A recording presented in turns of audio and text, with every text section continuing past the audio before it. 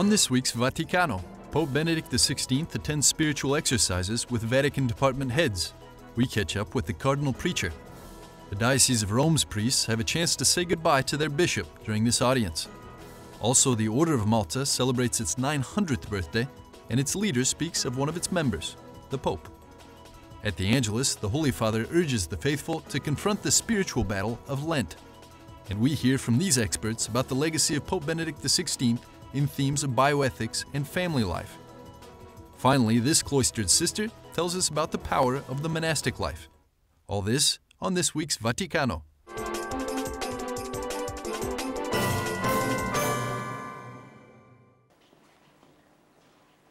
This week, Pope Benedict XVI and members of the Roman Curia attended Lenten spiritual exercises. It was a major change in pace from a week prior, in which the Pope announced he will resign on February the 28th. He prayed and meditated on the words of Cardinal Gianfranco Ravasi, whose task it was to preach the exercises this year. The Italian cardinal is the head of the Vatican's culture department and a noted biblical scholar. The exercises were in fact on a part of the Bible. They were written on the theme, the face of God and the face of man in the Psalms.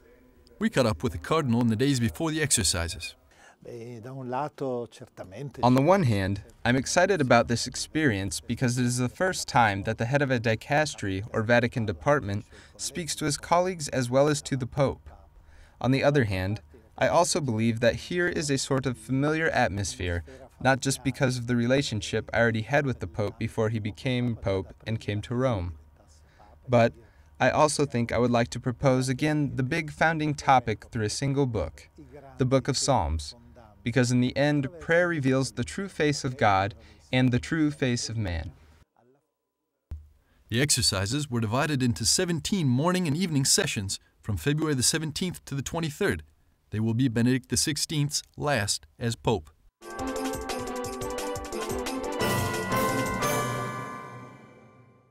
Among his audiences, both public and private, in the final days of his pontificate, the Pope hosted priests from the diocese of which he is bishop, that is, of Rome. He spoke to them for more than 40 minutes, all off the cuff, and much on his experience during the Second Vatican Council. But first, he said thank you. Eminenza, cari fratelli nell'episcopato e nel sacerdozio. Oggi Today you have professed the creed at the tomb of St. Peter. In the year of faith, this seems to me a very appropriate and perhaps necessary gesture, that the clergy of Rome gather around the tomb of the apostle, to whom the Lord said, "I entrust my church to you. On you I will build my church." Before the Lord, together with Peter, you have professed, "You are Christ, the Son of the living God." Thus the Church grows, together with Peter, professing Christ, following Christ. It is what we always do. I am very grateful for your prayers, which I have felt, as I said on Wednesday, almost physically. Even though I am now retiring, I will always be near to all of you in prayer, and I am also sure that all of you will be near to me, even if I am hidden from the world. The priests of the Diocese of Rome come from all over the world. They were full of mixed emotions, but they reciprocated the Pope's gratitude, each in his own way.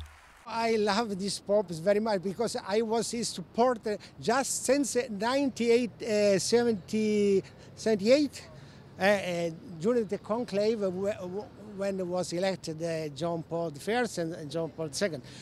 I was his supporter, and I was so happy when he was elected, and very, very sad now. Well, like anybody else, we are shocked, but we are we are happy. He has taken a courageous decision. He has shown a great humility. He has, as he told us, that he prayed long. He prayed with God. There was a dialogue with God, and from that dialogue, he has come with a decision for the love of the church. A decision, and as he has told us yesterday, we are here for the audience, he said that, don't be afraid, there is Jesus. Jesus is alive, and Jesus will care for his church always. Therefore, we are comforted by his word, and we are happy that the good God will ever give us the shepherd in the church. There will be the other Pope will carry on the mission, will be hard worker, holy man, courageous, as the Pope has been. I respect him because it's being honest, it's being realistic, and the Church clearly intends that it's possible since the canon law exists. But it is difficult. We're losing a man whose intellect is supersedes so many. He's a giant in the Church, and yeah, we lose that, and so we're sad for that. We're sad because a Pope is not only a theoretical leader; he's the man to whom you give your allegiance and your vows. Yes, you give your obedience to your direct superior, your bishop, but his obedience is to the Pope. There's a direct link, and so there's a sadness in that. The priests of the Diocese of Rome will likely have a new bishop by next month. All depends on the length of the conclave, which is only weeks away. Nel nome del Padre, del Figlio e dello Spirito Santo. La pace sia con voi. E con il tuo spirito.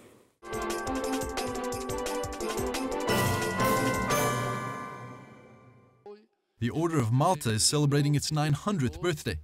Earlier this month, they celebrated here at St. Peter's with the Pope, who is also a member.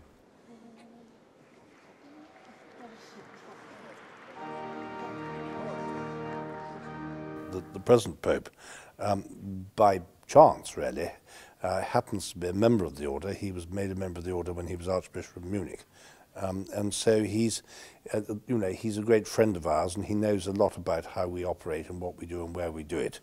And so with him, as Holy Father, of course, we've enjoyed this very close relationship with him personally. When they met with the Pope, they didn't yet know that he would be stepping down.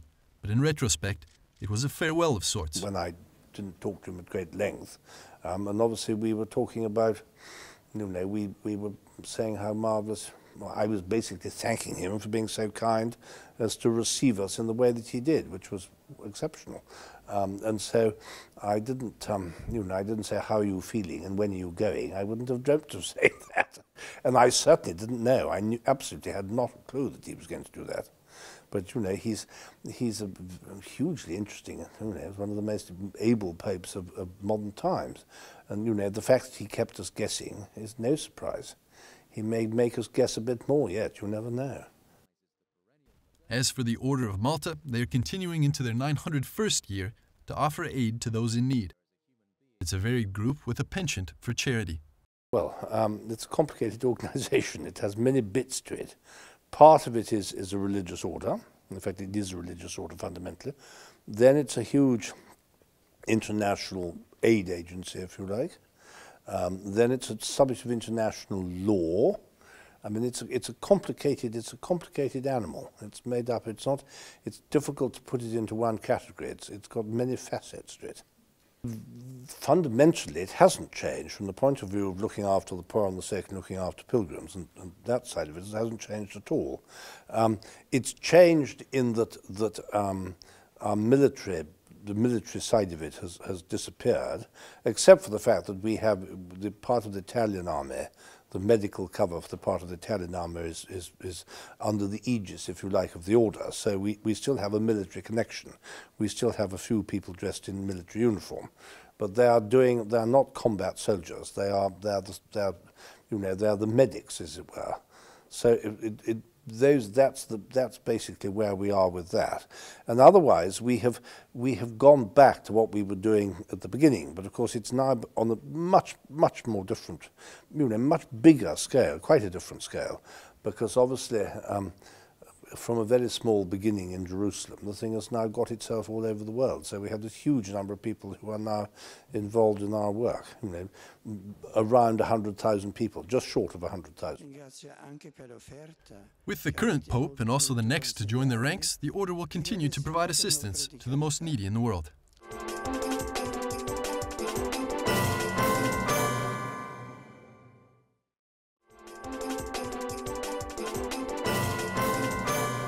Welcome back. You're watching Vaticano. In the coming weeks, Vaticano will be taking a look at the imprint Pope Benedict XVI has left on the Catholic Church and the world. This week, we visit the offices of Human Life International in Rome, where their staff shared what they view as the legacy of Benedict XVI in bioethics and family life. Well, number one, he has been, he is in total continuity with the great magisterium of Blessed John Paul II. He is, like him, a great defender of life. From the beginning of his magisterium, he has expressed concern about the low natality in Europe. He has very impressive statements about that. He has very impressive statements defending life and family in total continuity. There is absolutely no change with the magisterium of John Paul II. Lately, he has to defend something that was obvious for all persons of common sense, that is natural marriage, the marriage in between a man and a woman. And he defended, has made several statements that he has been attacked, because really we are in a very concerning situation where marriage in between persons of the same sex is being legalized worldwide. Now we have laws advancing quickly in the parliaments of France and in England. It's a very concerning situation that we need to be aware. Second, at a more technical level, we have the instruction of the Congregation for the Doctrine of the Faith, Dignitas Persona, of September of 2008. There he reaffirmed several teachings of previous magisterium of the papacy, of the Holy See, on bioethical matters, but he entered into a new thing, a new scientific development that needed to be addressed, which is what to do with frozen embryos. It's a tragic situation to speak about frozen babies that are the consequence of artificial conception, artificial outside the human body. That I'm not going to enter into all the details why that's done, but that's done due to an immoral approach that couples think if they cannot conceive, they have the right to a baby, so they try to conceive it outside the body, and many times they produce, and we have to say produce because they are not in some ways conceived, they are produced several babies that are not implanted and are either left aside for future implants or left or just abandoned, which is obviously immoral. So there were many people within the church that were trying to find a solution, a moral solution to that tragedy. And the moral solution was to propose that women would adopt those frozen babies in their womb and bring them to life. But this document that I was mentioning reached to the conclusion that that's not moral, that that's non-natural. Many of us, I myself, have to say that I was before this document of the opinion that there was a non-natural procedure, because a woman has the right and duty to have her own children, but she does not have the right to introduce a foreign body in her womb to bring this frozen baby to light. So the document concludes that section stating that regrettably there is nothing we can do to solve the situation of frozen babies.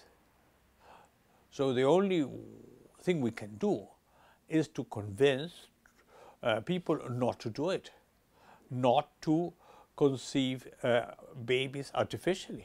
Joseph Meany, a Texan, is studying for a doctorate in bioethics at a prestigious Roman university. He has seen firsthand the work of the Pope in counteracting the culture of death. You know, it was very interesting for me because I was, at the beginning of his pontificate, based in Washington, D.C., and now, of course, I'm based here in Rome. But it was always very clear that there was a huge continuity between John Paul II and Benedict.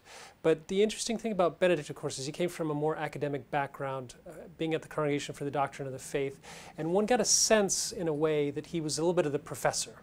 Whereas John Paul II was really out there, almost not quite the actor, but he was very much a person, very extroverted and constantly drawing energy from trips and constantly, bringing up issues and meeting with all kinds of people, etc. And Benedict was very much more low-key and very much more academic.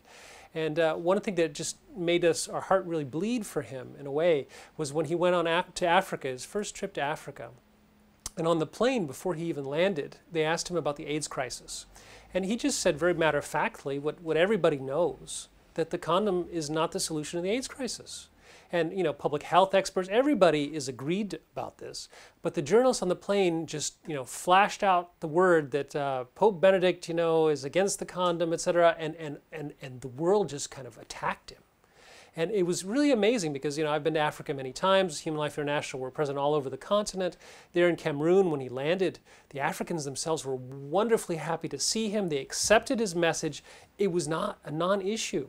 But in a way, the secular media just completely attacked him. And then, the governments of different European countries, etc., passed resolutions against him. And it became this international imbroglio because the Holy Father was saying something that was just obvious. And even, his words were twisted, and et cetera. So one really got the sense, in a way, that Pope Benedict was very much more attacked in some ways, even than John Paul II, and that he had to really defend himself more, and the Church more, on these issues that remain very much fundamental but bedrock issues of life and family. Human Life International sees Pope Benedict XVI's legacy as one that will last through time. You see, the main issues they're going to see the historians looking backwards is, number one, the solution of the controversy that I mentioned about frozen babies. That regrettably, there is nothing we can do, that concession has to stop. Second, they are going to see how the pressure to give legal status to the union persons of the same sex grew in this decade. And they will see that as a problem, and they will see him as prophetic, being very clear that that is against nature. Really, we have to insist that that's not a Catholic issue, it is a natural issue. And we have to be in that issue with all men of goodwill, being Catholic, Christians, or even pagans. Well, I think certainly these last few years, the issue of same-sex marriage is going to be very, very high, because people are going to look back and say, how could we possibly have thought that ugly experiment was going to work? There are already people coming forward saying, I was raised by gay parents, and all the problems that came associated with that. But I think that's going to come very much to the forefront. Also, in the next 20 years, the big demographic crisis is going to be hitting, and then all these societies that are not having enough children just to replace their populations are going to be, a majority elderly. The average age, in countries like Japan, et cetera, are going to be like 60 years old. So, that's going to be a big issue, and people are going to look back and say, why weren't more people talking about this? And of course, the Church was talking about it, and Pope Benedict was doing so very eloquently. I think there's also going to be kind of a realization, a further realization about the enormity of abortion. How many lives were lost to that ideology, really, of selfishness, and denying the right to life to those who are born. Because I think the technology, has been moving in that direction, showing us the life in the womb with greater and greater clarity, and all these different scientific discoveries just proving ever more so the importance, and the humanity of the unborn child.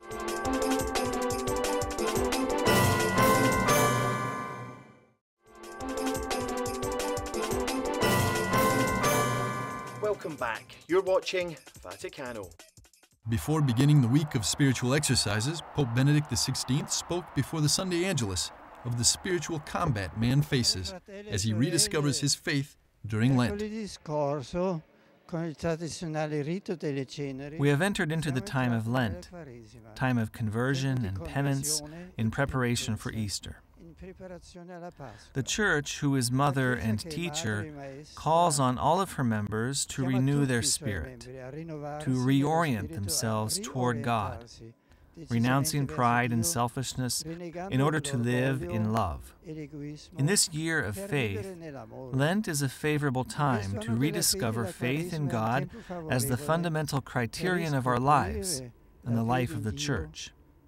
This always implies a struggle, spiritual combat, because the spirit of evil naturally opposes our sanctification and tries to turn us from God's path. Jesus, after having received investiture as the Messiah, anointed by the Spirit at his baptism in the Jordan, was led by the same Spirit into the desert to be tempted by the devil.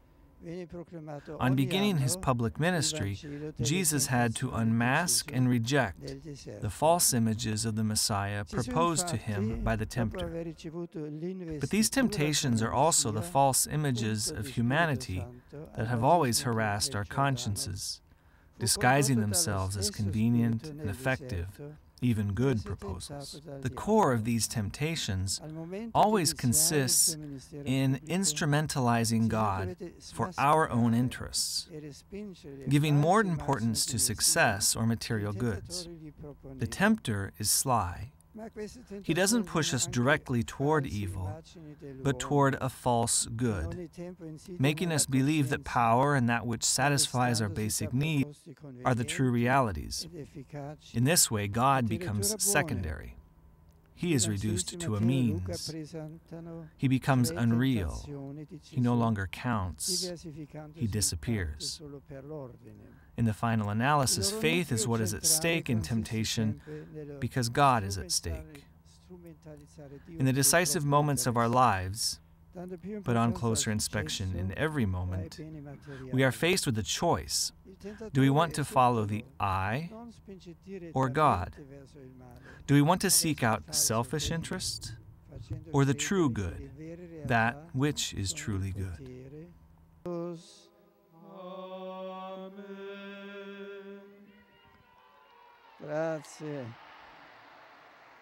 The crowd that joined him here at St. Peter's Square on February the 17th was estimated at more than 50,000 people. The Pope will pray just one more Sunday Angelus with the faithful before stepping down.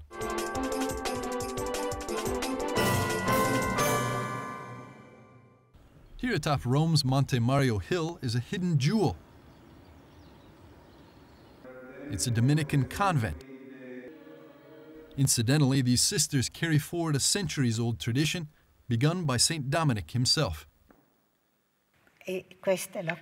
This convent descends from a convent founded in the year 1221. This is the third placement, however, because it has been changed throughout the years. The first was St. Sixtus in 1221, St. Dominic and Sixtus in 1575, and the Convent of the Most Holy Rosary in 1931. Mother Angelica and 9 other sisters call the convent home. Their particular duty is to pray for Dominican priests. This image of Mary from pre-Byzantine times inspires that prayer. Just 3 years ago, the Pope also stopped by for Mass and veneration with them. The moment he arrived was a very moving one because, in the end, seeing the Pope so closely, I had only ever visited him with the community, so it was a precious moment to experience as we were able to look each other in the eye. He had a paternal look, kind and sweet.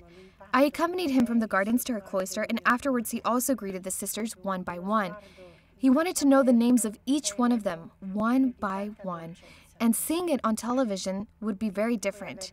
He left us with a wonderful memory, but above all, he gave us the gift of a beautiful homily just for us. He spoke of the contemplatives as the purifying heart chamber of the Church. According to the descriptions he has provided of what his life after the papacy holds, he also will be leading a life of prayer. It's not that I'm happy because it makes me sad that the Pope is leaving, but thinking about his desire, his wish to be a monk, so to speak, retired in prayer and writing, is marvelous to me. Beyond the sadness, there is a great admiration for this enormous humility and courage in doing this. For us, it is something nice because we will be closer to him when he was Pope, thinking that he will be living our very same lifestyle. It is extraordinary for us to see him in this light, to know that the Pope will also be effectively cloistered and that he is going to an ex-convent. It is really beautiful to us. Maybe one could never understand this beauty because if a person has never been in a cloistered monastery before, perhaps they will never be able to understand the beauty. They may smile, but I don't think they'll understand. They will, however, feel the effects of prayer that also reaches these people. Most of all, I think that the prayer of the Pope, when he is in this situation, will reach the hearts of the people who perhaps didn't previously believe while he was a Pope. I am sure of this, of the value of his prayer and his silence, because he will surely be in silence and it will reach the entire world. As it is, the lives of these sisters and the Pope in his Vatican Gardens monastery are about to become much more similar.